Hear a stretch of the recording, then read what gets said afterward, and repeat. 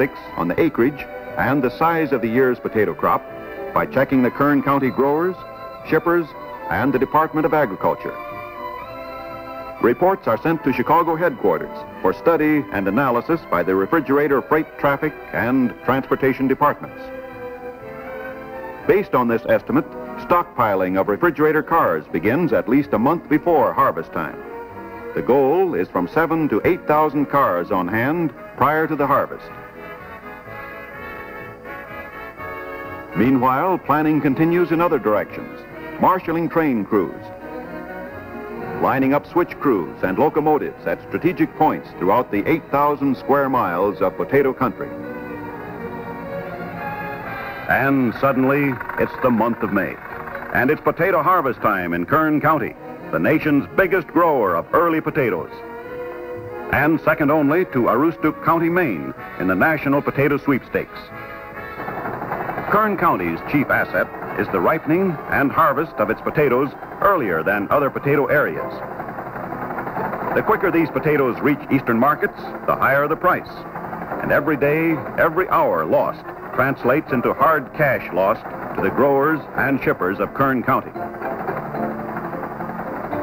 But even if eastern markets could wait, and they can't, there's no letting these prime quality, thin-skinned white potatoes remain in the ground a few days extra after ripening. Kern County is hot. To avoid loss of quality, these potatoes must be dug out of the ground at maturity. Not before, not later. There's no storage for a couple of weeks or even days.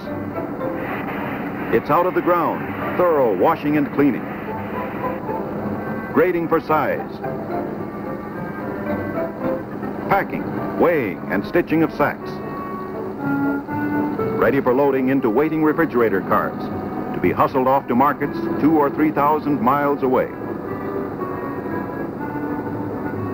Refrigerator cars, each cleaned and mechanically checked, have been spotted the night before at each shipper's platform for loading and early morning start on the long transcontinental run.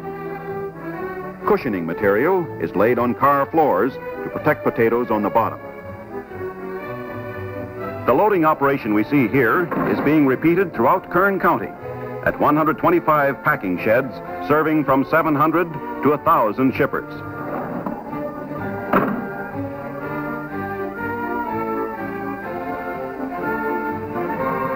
Switch and train crews begin the shuttle service of moving loaded cars from country stations to central ice docks.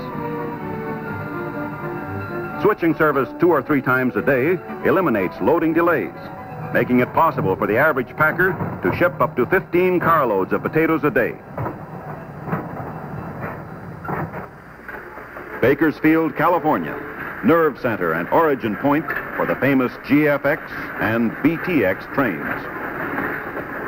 3 dock-type, electronically operated icing machines, each one requiring about 1.5 minutes or less for a full bunker icing of 11,300 pounds of chunk ice per car. Working together, these machines can completely ice a refrigerator train at an average of 30 seconds per car.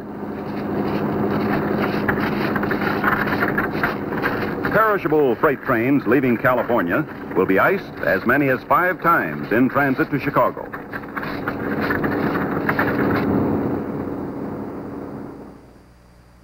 Communications plays an important part in coordinating the various operations required to make up a train, get it out of the yards fast, and keep it rolling on schedule. This observation tower in the main yard at Bakersfield is equipped with electronic control and communication devices. The yardmaster, with a full view of operations going on below, is in immediate communication with every key point in the yards.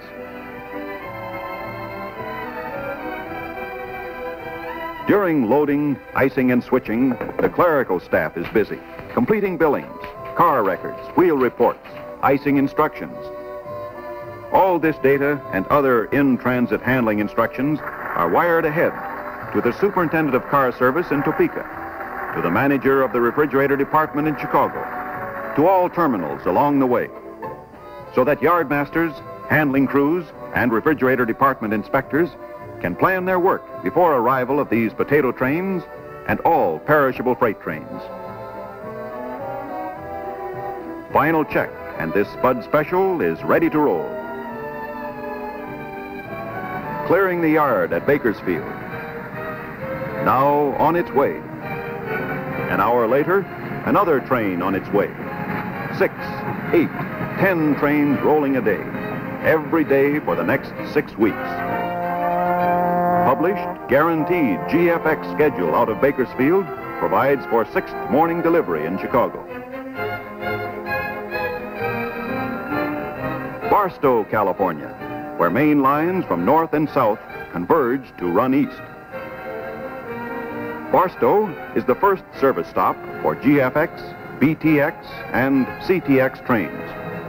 A complete mechanical inspection and a new train crew takes over, with 16 more crew changes between here and Chicago. Less than an hour and we're rolling again, across the desert toward the mountains of northern Arizona. But before these mountains are reached, a stop at Needles, California for the first re-icing in transit. Re-icing a 75-car potato train takes about 45 minutes.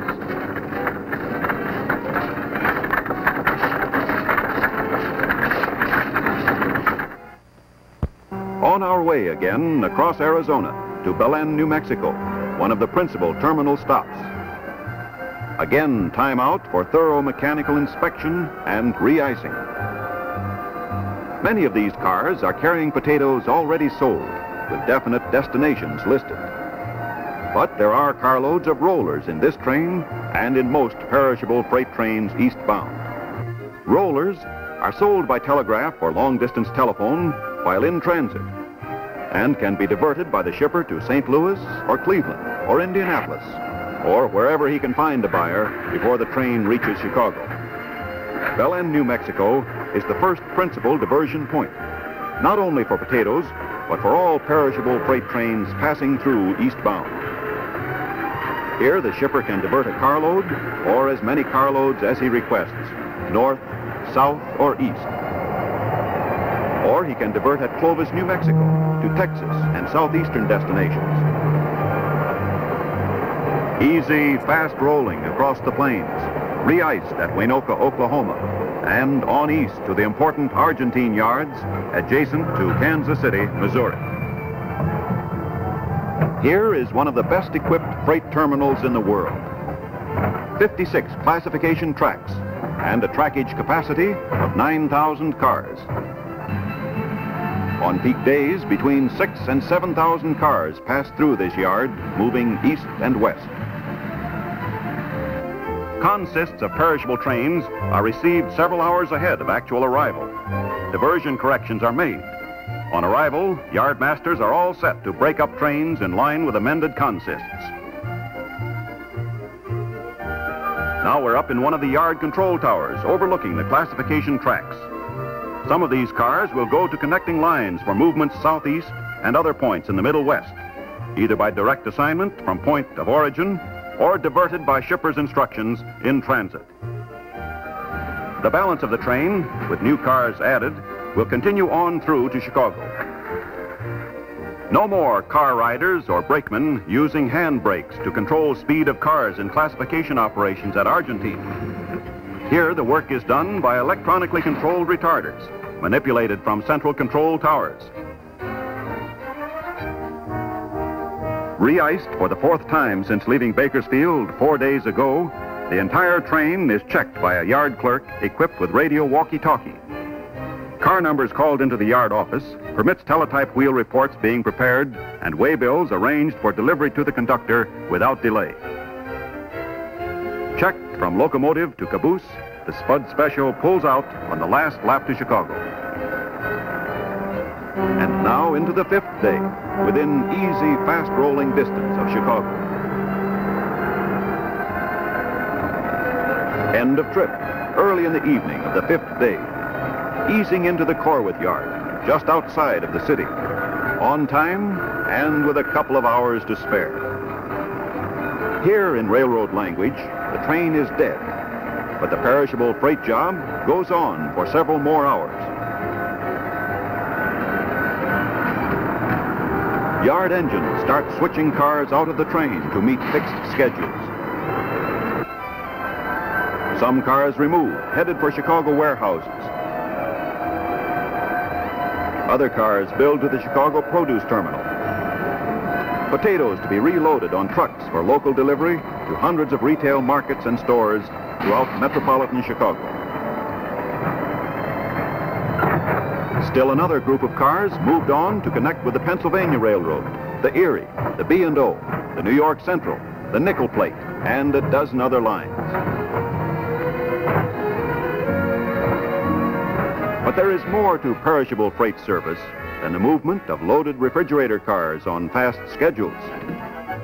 The railroad's agricultural department has engaged in non-operating services for more than 50 years, working closely with packers, growers, and perishable freight shippers on how best to cultivate, transport, and market their fruits and vegetables.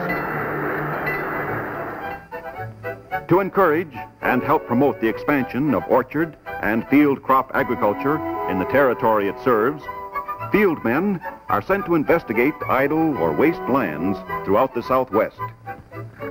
Their job has been to search out soil that could be made arable and developed into fertile areas for the cultivation of marketable crops. Today, large volume harvests are being shipped from sectors of the Southwest originally tested by agricultural department men and designated as high potential producing area. In addition to continually cooperating with the United States Department of Agriculture, the AAR, and with shippers, Santa Fe has a broad research and testing program designed to develop new and more efficient methods of protective service on a year-round basis.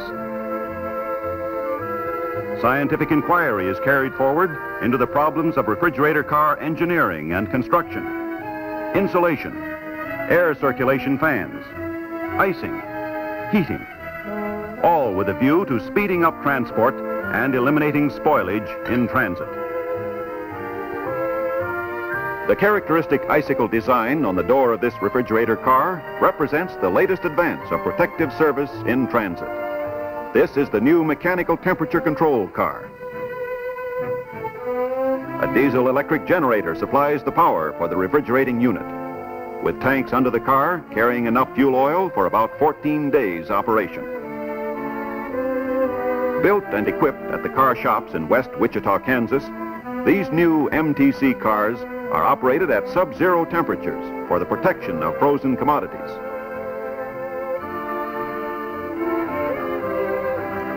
Throughout the system, refrigerator department men are stationed at icing stations and freight terminals. Their job is to inspect each car of perishable freight passing through, seeing to it that all refrigeration, ventilation, or heater service instructions as specified on the waybill are complied with special service and by regular scheduled service.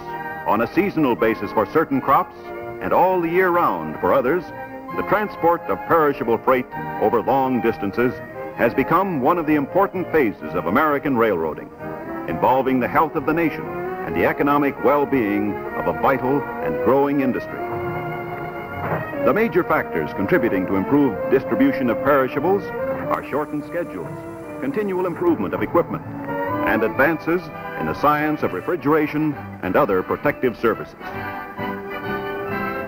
This, then, is the perishable story, and Santa Fe is proud of its contribution to the safe and efficient transportation of fresh fruits and vegetables, which provide the all-year-round balanced diet which makes America the best-fed nation on earth.